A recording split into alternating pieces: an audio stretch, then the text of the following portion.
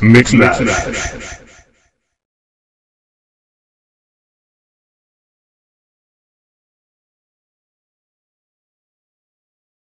Okay, I bet you're wondering what the hell this video is about. Well, it's pretty simple and actually kind of fun as well. If you've used the Liquify filter in Photoshop, then you know that it can be fun as well as practical. You can easily grab an image, manipulate it with gooey glee, and create something new and bizarre. Now, Liquify is a great tool for coming up with concepts, but Photoshop is limited by one thing: lack of symmetry.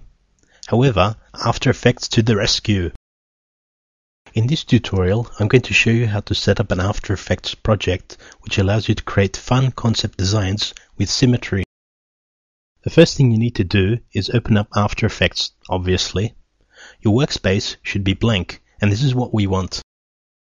From the top menu, select Composition, then New Composition. It doesn't matter what name you give it or about the animation settings, because this is just a still image. Pick whatever width and height you want, but try not to have sizes too big.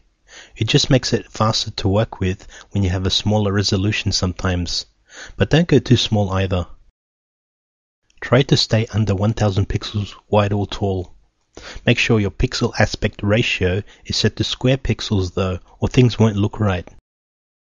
Once you press OK, you'll get an empty canvas. We need to use an image for this, so right-click anywhere on the project box and select Import File. For this tutorial, I'll be picking a face image that I got from the net. You can use any picture you want, really.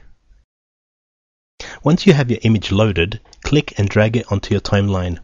Don't worry about resizing it to fit the canvas or anything, because you'll be fiddling around with it anyway. If you want, you can create a solid layer of any color and place it under your image layer as a background. The next two layers we create will be important. So, right-click on the empty spot under your layers and select New Adjustment Layer. An adjustment layer is basically an empty layer that, when you add an effect to it, will affect anything underneath it. Rename this layer to something like Goo. You'll see why soon.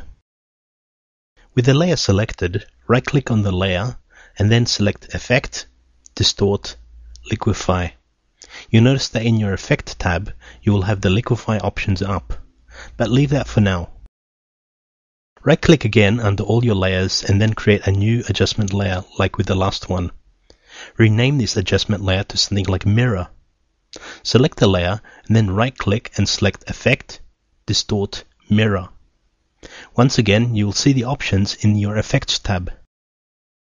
Now, we need to adjust the settings for this effect. The first thing we do is to change the reflection center. These numbers should be half the width and height of your comp. My comp size is 600 pixels wide and 800 pixels high, so my center will be at 300 by 400. Now you'll notice the mirroring take place. If you don't like the side that is reflected, you can set the rotation to 180 degrees to mirror the opposite side of the face. Okay, everything is set up, so now there are two things we do next. Firstly, by selecting the image layer, you can rotate, scale, and position the layer to get some interesting looks. Then, you select the Goo layer, and by using Liquify options and your own wacky imagination, you can come up with some cool and freaky designs. Remember that because you have a mirrored effect on the mirror layer, you can only distort things on one half of your Goo layer. Once you come up with a design, you can even go back to your image layer and rotate, scale, and position the image to get even more bizarre designs. Okay, well that's it for this tutorial. This was meant to be an intermediate level tutorial mainly for people who know the program or just learned the basics, so you'll notice that I didn't go into a lot of details about how to use the Liquify effect or go into all of the After Effects steps. If you're a beginner and would like to learn After Effects, I suggest you check out the beginner tutorials at videocopilot.net for the basics. One warning though, Andrew's sense of humor is a bit corny. Maybe not as bad as mine, but I wouldn't ever tell him to stop. You may get some rough results with this technique, but remember that this is just the beginning. Once you have a good rough design, you can turn it into a high quality piece. Photoshop also has a Liquify tool with much finer control and better results, but you won't get the real-time symmetry. Symmetry has to be done manually in Photoshop. So, have fun with this technique and get those creative juices flowing. See you next tutorial.